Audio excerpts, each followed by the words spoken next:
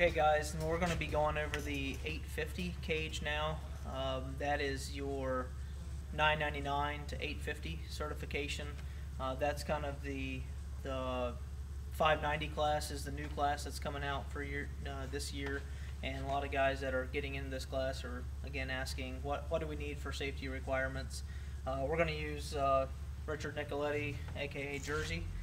His truck as kind of an example. This is a truck that started out as a roll bar truck, and he ran it down to 10.0 at 140 mile an hour and wanted to add more power and go faster.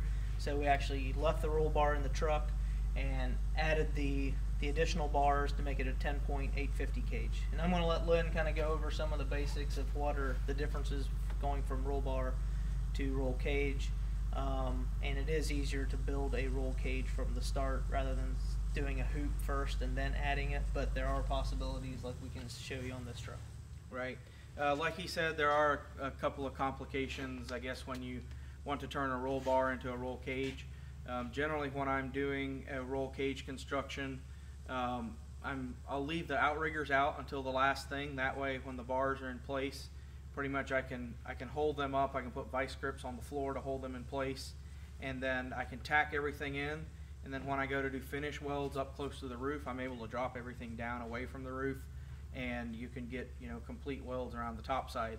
Kind of what we run into here on a truck like this, where it had a previous roll bar, is your roll bar is already fully welded in place, and you can't get to some of the really tight areas up here in the roof. Like, we're pretty much against the headliner here. We tried to fit everything as good as we could, so it was really tight. But one of the things that helps in a situation like that is NHRA does make they do make an allowance for if you have a situation where you can't complete a weld. You can leave as much as 25% of the weld out if you gusset each side of the pipe with a gusset. So that's something that'll help you guys if you're in a tight spot and you can't finish a weld. That's something you can do. Just kind of going over the basics, I guess the difference between a roll bar and a roll cage. You guys saw what we had on the roll bars that had the 6 points of construction. The roll cage adds the overhead bars, it adds the roof bar, and then you have front down bars. Once again, all of these, all of this front down bar needs to go to an outrigger that's welded to the frame. The one thing that changes in the language there is a roll bar states that it can be bolted or welded to the frame, and 850 cage can only be welded. It cannot be bolted to the frame. So everything needs to be welded to the frame via an outrigger. Talk a little bit about dash bar. There was some question if it is required, and show how tight. I don't know, sure. Landon, if you can see how tight you got up on the dash on this.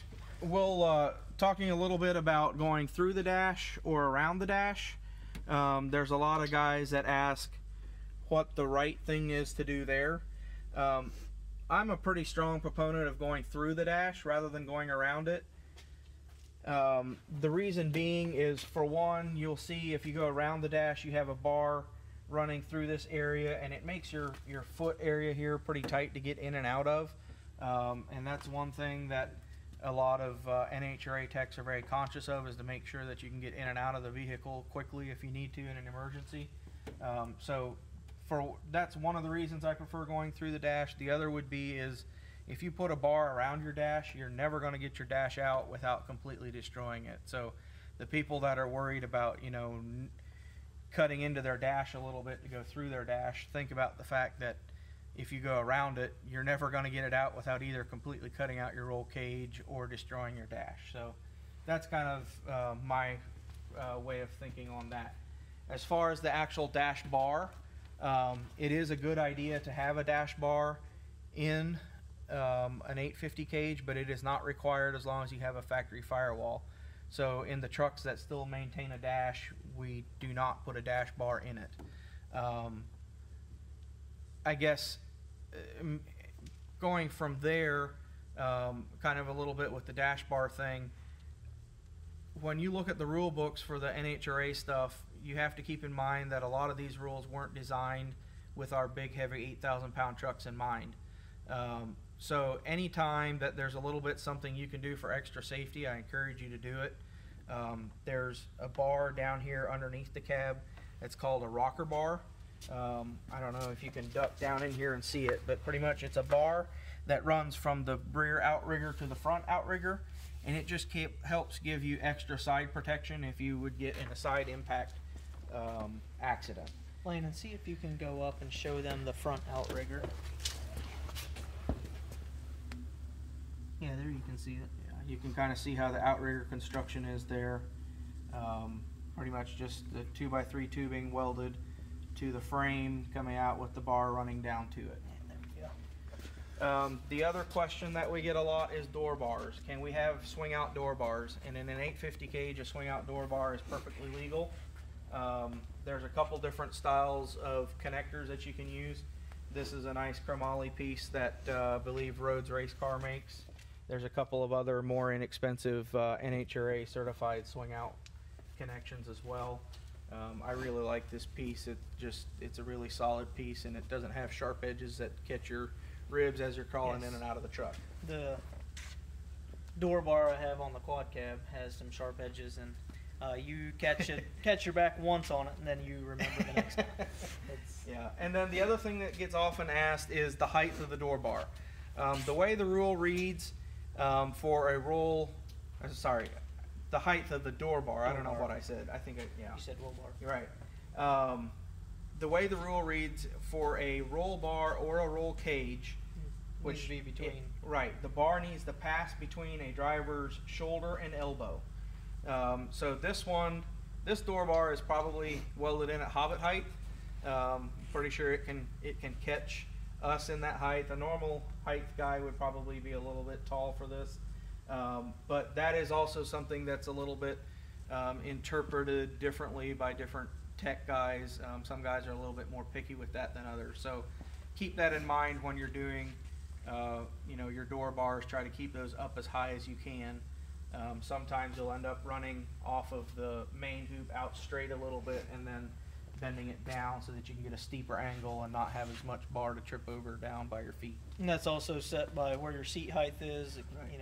so have that stuff in mind before you just weld your bars in, and then figure out you need your seat high enough so your short people can actually see over the steering wheel, and then then your tech guy doesn't give you a sticker. The other question that gets asked some is, do I have to have, the high bar coming out of my back window? There is a way around that.